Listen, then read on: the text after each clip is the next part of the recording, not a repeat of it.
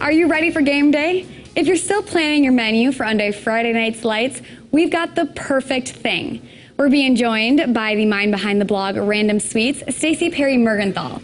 And she's here to show us how she gets ready for game day with smoked meats and smoked crackers that are so good you'll be yelling touchdown even if your team doesn't come away with the W. Welcome, Stacey. Hello. There's nothing that can't go with meat and cheese and crackers, right? Meat, cheese, and crackers. Great snack. Whether you just want the crackers, just the meat, or just the cheese, I feel like you can't go wrong by offering this option when you're tailgating or just watching a game at your house. Yep, I agree with that. But now we've kind of upped our game by smoking the crackers and the cheese.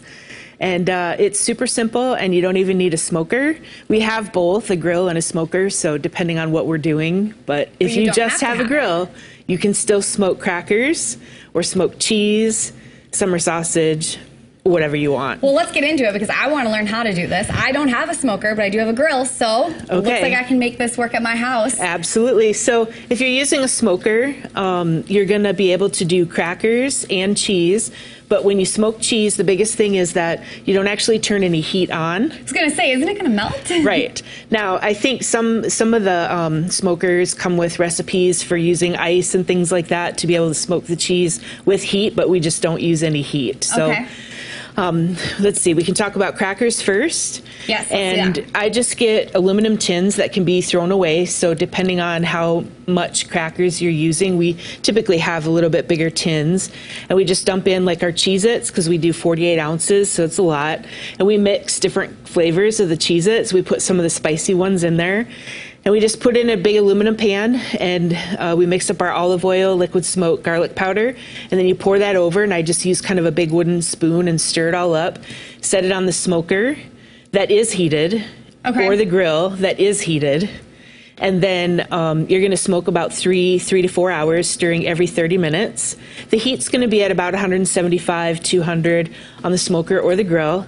The thing is that you'll have your pellets going in the smoker, but if you have a grill, this is where these smoke tubes come in handy. Okay. So you can buy these at any place that has smokers that sell smokers or probably grills, and you just buy these pellets. They're just these little things that you fill. That you would use in a smoker normally, but you can use it for this in a and grill. so you're just going to dump them in the tube, and this is adjustable. If it's shorter, you get a couple hours. The longer you do, it just sort of burns down and smolders, but it doesn't put a lot of heat. So this is what you're going to put these in here, put this on your grill, light it. Fill it all the way up for the length that you're using? Yep. And then it's just going to smolder for those couple hours, and you usually have it, on the grill next to your crackers or your cheese, and it just starts to filter the smoke.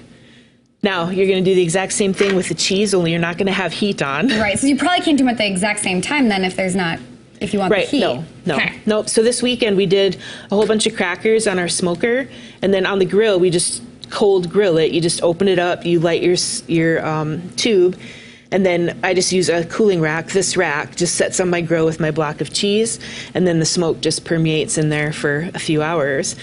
Same with the summer sausage. I just have the summer sausage around by the cheese. Oh my gosh, interesting. So does it really change the flavor when you smoke it when it comes to the cheese and the meat? It does. It does so much so that we've eaten smoked Cheez-It crackers or crackers in general smoked for a couple years now, and eating plain ones are just like, eh. They're plain. Now you're like, we want the flavor. Because the smoke adds so much flavor to it. And you add liquid smoke in too, right? I do add a little bit of liquid smoke when I do the olive oil and the seasoning, but you can use any seasoning you want. So if you want to add Tabasco sauce, if you want to add cayenne or any kind of seasoning, if your crackers are already flavored, you maybe don't add any seasoning. You just do the olive oil and the liquid smoke. Okay. So what are some different seasoning concoctions that you've come up with? Let's talk about these saltine crackers right here. So the saltine crackers and the Cheez-Its, what I have on there is liquid smoke and garlic powder. That's all that I have on those. The chicken and a biscuit, because they have that chicken flavor and there's already kind of a garlic. I didn't add any extra seasoning to that because to me it'd be overpowering. I really just want to taste the cracker and the smoke. Right, so you can switch it up. And can you really use any type of cracker you want? You can, and I even did some gluten-free crackers. Yeah, I see that right here. Right, and the gluten-free crackers, they work as well, too. I mean, you could do croutons and smoke croutons and put those on your salad. Oh, croutons! I didn't even think of that. And then think too of the crackers more than just eating them as a cheese and cracker appetizer. Put these in your chicken noodle soup, so you have smoked crackers in your chicken noodle soup, or smoke the oyster crackers. So if you make them, you can just store them in a bag or wherever you want, and then they'll stay with that flavor. Right. So really, this is really important. When you're done smoking them, you want to put them like in a big sealed bag or a container. Refrigerate them for at least 3 days. Before you even eat them? Refrigerate them for at least 3 days, because that really helps that smoke get into the crackers.